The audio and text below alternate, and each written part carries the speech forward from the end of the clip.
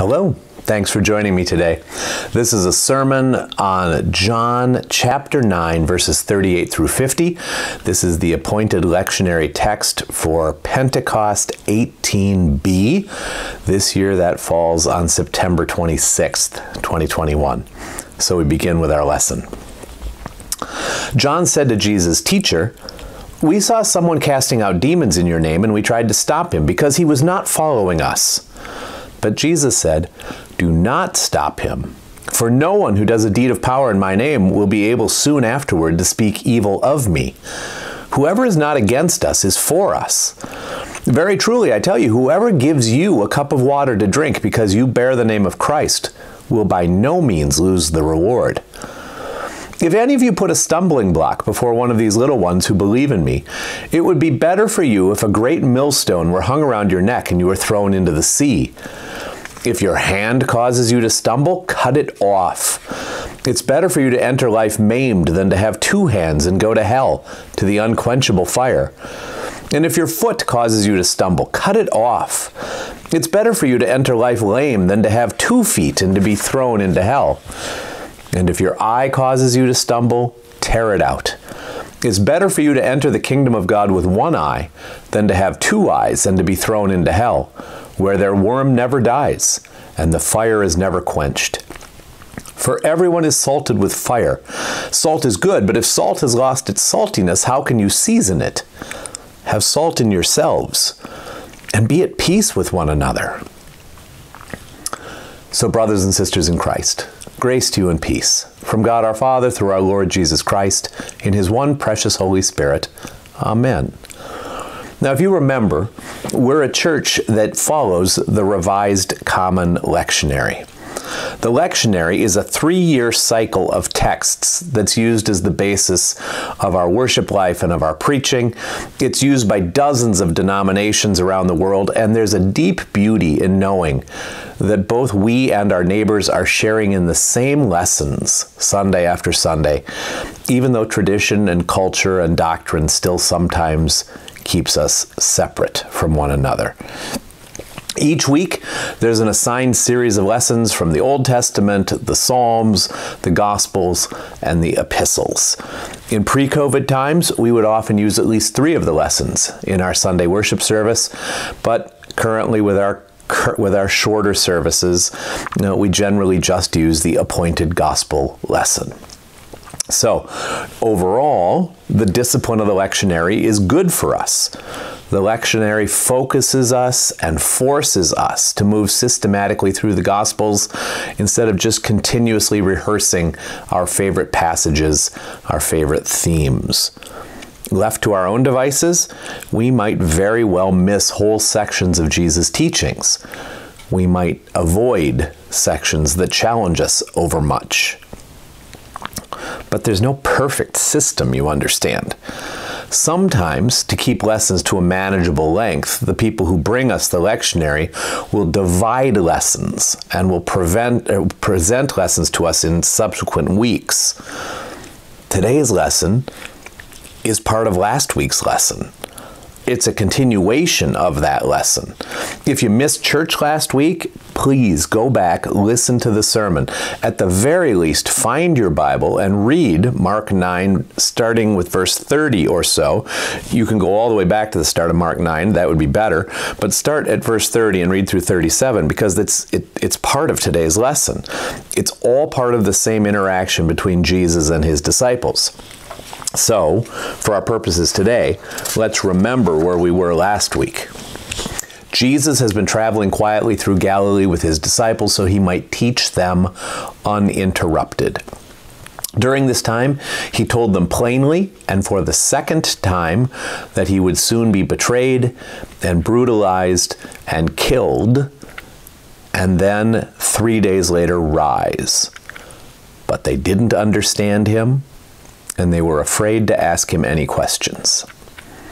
So instead of grieving this news that Jesus would be killed, or trying to understand it, or work up the courage to ask him about what was going on, the disciples fell to arguing among themselves about which one of them was the greatest. Presumably, which one of them would take over the movement if and when Jesus' prediction of his death actually came to pass. And Jesus didn't scold them. He didn't send them away for their callousness. Instead, he calls them to himself, he sits among them, and he begins to teach them. He told them, "Whoever wants to be first must be last of all and servant of all." And then he took a little child and put it among them, and taking it in his arms, he said to them, "Whoever welcomes one such child in my name welcomes me. And whoever welcomes me welcomes not me, but the one who sent me." Remember now? So Jesus, at the start of our lesson today, is still holding that child in his arms. His words about being the last of all and the servant of all are still echoing in that house in Capernaum. And the immediate conversation prompt for the start of our lesson today is Jesus talking about welcoming people and promising that in welcoming others, one welcomes both he, Christ, and the Father. And it's into that moment that John blurts out that they saw someone outside their little group casting out demons in Jesus' name, and they tried to stop him because, quote, he was not following us, end quote. It's an astonishing moment. I mean, there's some guy out there who has enough confidence in Jesus' teaching that the kingdom of God is at hand, enough confidence that Jesus is an emissary of God, that he's taking on demons and he's casting them out in Jesus' name. He's caring for broken and vulnerable people. He is doing good. And remember, it was just a few days ago that the disciples were unable to cast a demon out of a little boy who was demon-possessed. But instead of trying to figure out what the new guy is doing and trying to understand what it is that's eluding them, they try to shut the new guy down. And did you catch the shift at the end? They're trying to shut him down from casting out demons in Jesus' name because he's not following us. It's not that he's not following Jesus. He's not one of us. They're still in the middle of that same struggle that we've been talking about, trying to figure out who's the greatest. Now it's no longer among themselves that they're trying to figure it out. It's no longer about who's greater among us. It's between themselves and absolutely everyone else. We want to be in charge of who's on the inside. We want to be in charge of who's authorized to act. Pretty much, Jesus, we just want to be in charge. And you can imagine Jesus wanting to hang his head. You can imagine him wanting to weep at the hard-heartedness and the callousness and the persistent lack of understanding. But he doesn't do those things. As always, he goes back to work teaching them. And although our lesson can be divided, it can be used in many different ways, all of which are holy, it's most natural to use it as a four-part response to the disciples' persistent temptation to compare themselves to one another and to the world. First, Jesus says, regarding the guy casting out demons in my name, don't stop such a person. For no one doing deeds of power in my name will soon be able to speak evil against me. The world is divided, Jesus says. This is a time of struggle. The man that you would restrain is doing the work of my Father. He is battling the powers of evil and darkness. Although he's not formally part of your group, he is your ally. And he is by no means my enemy. You guys are so short-sighted, so territorial. The world is divided between those who follow me and those who resist me. And don't you know that anyone who gives you the slightest aid or encouragement has in some way chosen my side? Don't you know that the smallest gesture of support will be rewarded? Don't you know that anyone who even gives you a cup of cold water because you follow me will never lose their reward? And second, these little ones, the ones that manage only the smallest support, they're unbelievably precious to me. These cup of cold water followers, or however you want to talk about them, that you would judge and demean, are mine. I honor and I treasure their belief in me. And if you do anything by word or deed to mess them up, to interfere with their development and growth of their faith, it would be far better for you to have a very large stone tied around your neck and to be thrown into the sea. Third, instead of trying to figure out who's the greatest, instead of trying to figure out who's in and who's out, your time would be much better spent in some holy introspection. There are some things that you want to do, things about you that threaten to lead you into ruin. There are some things that you want to grasp that would destroy you. Far better to cut off one of your hands than to continue trying to grasp those things. There are places that you want to go, journeys that you would undertake from which there's no return. It's far better to cut off a foot and enter life lame than to dash headlong into hell. There are ways of looking at the world that lead inexorably to death. Far better to pluck out your eyes and enter life blind than to enjoy perfect vision in hell. And finally, Jesus says, as I've told you before, you're supposed to be the salt of the world. You're a gift to the world. You're here to preserve and protect and to serve. If you lose that, if you give it up, what good are you? Focus on who you're supposed to be and be at peace with one another. If you check, the Bible doesn't record any response from the disciples. But what could they possibly say? What could we possibly say?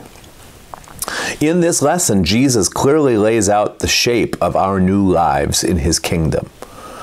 We are supposed to rejoice in and celebrate anyone, anywhere who is doing a work of healing and provision and peacemaking and care. Though they may be substantially different from us and follow a different path, they should be seen as natural allies and honored for their work. We're supposed to be a people of discipline. Our words matter, and our actions matter. We all know people who've been alienated from the church, from Jesus, by the actions of Christian people, Christian leaders, pastors. We all have been guilty at different times of alienating some of the little ones, some of the weak ones, some of the broken ones that need Jesus. And this is a big deal. This is a mighty sin. Thanks be to God that there's forgiveness for us in Jesus. But that forgiveness can never be permission for us to continue those kind of words and those kind of behaviors. If we would be followers of Jesus, we must take him seriously that alienating little ones, the weak ones, is catastrophic. And whatever it costs us, we must stop. We are not free to say whatever we want to say. We are not free to post whatever we want to post. There is no part of our life that's more important than our Christian witness, and everything we do or say is to serve that witness. Third, we are to understand that following Christ will involve sacrifice. There are things that we may not continue to grasp or hold. There are goals that we may not pursue. There are ways of seeing and explaining the world in which we may not indulge. When Jesus says that any who would be his followers must deny themselves, take up their crosses, and follow him, he is not speaking poetically. Instead, we are repeatedly informed that this path will involve very real costs. We're always prepared to tell the other person what they need to change, what they need to sacrifice, what they need to do. And Jesus calls us today to focus on ourselves. And unless we have structural responsibility for the other, to leave the other person in peace. There's enough wrong with each one of us to fill all of our time and consume all of our energy. And as Jesus says in another place, we need to stop trying to take the speck out of our neighbor's eye while there's a log in our own. And finally, we're here for a reason. Jesus says in different places that we're supposed to be salt and light and leaven in a world that's perishing. If we don't do those things, then we are of no use to the kingdom. One of the purposes of our community, one of the purposes of the church, is to learn and practice these new ways of being. We're not here primarily to be entertained. We're not here to look good or to polish our credentials. We're not called to be the morality police. We're here to learn peace, to practice peace, to be at peace, that we might bring Jesus' peace out into the world. For the next 4 weeks here in the Tomorrow River Parish, whichever service you attend, you will be attending a confirmation service for one of our 10th graders. You will hear them confess their faith, and when they are asked if they intend to continue in the covenant God made with them in their baptism, they will answer, "I will, and I ask God to help and guide me." Perhaps such an answer is the way of holiness for all of us today. So, people of God, will you listen to Jesus? Will you work to understand that greatness in the world is a far different thing than greatness in the kingdom of light? Will you aspire to be a welcoming presence? Will you honor all of those who are doing the work of healing and justice and peace? Will you grow in your understandings of your responsibilities? Will you be more disciplined in your words and in your actions, lest people be alienated from Christ and His church? Will you focus on you? Will you embrace the sacrifices incumbent in following Jesus? Will you practice peace? If these are your intentions, I invite you to renew your commitment with those words from our confirmation service. I will, and I ask God to help and guide me. And so now, for those of you who have said those words, may God, who's given you the courage to answer in that way, give you the strength to live in obedience. For the next 4 weeks, each time a confirmand confirms their faith and affirms their participation in the covenant God made with them in their baptism, an ancient prayer will be prayed over them. A prayer I'd like to pray for you now. Father in heaven, for Jesus' sake, stir up in us the gift of your Holy Spirit. Confirm our faith, guide our lives, empower us in our serving, give us patience in suffering, and bring us to everlasting life. Amen. Now, we're ready to welcome others into the grace we share. Let the month of confirmation and reformation begin. In the name of the Father, and the Son, and the Holy Spirit. Amen. Thanks for spending the time with me. May God bless, protect, and keep you.